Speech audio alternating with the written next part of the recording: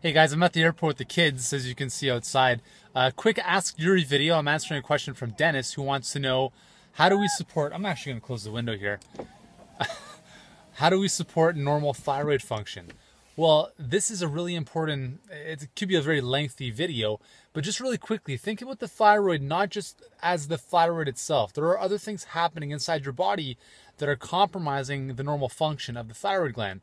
This could be things like leaky gut, or eating foods that contain gluten, which can lead to a leaky gut, which would then allow more inflammatory molecules and proteins into your body, which would cause your immune system to go hyperactive and attack the thyroid. Because we know that 90% of thyroid issues are Hashimoto's related, which means it's an autoimmune disorder.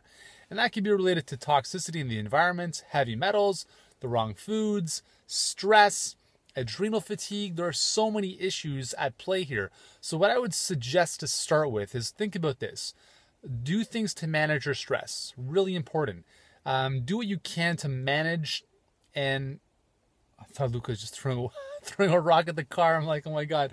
Do what you can to manage your circadian rhythm so that you're going to bed and waking up at the same time every single day. And those things are going to make a big difference in addition to eating clean foods. And there are things that you can support with your thyroid, like iodine and selenium when combined together, but just the two of them alone are not enough. You really have to look at the deeper issues when it comes to thyroid stuff.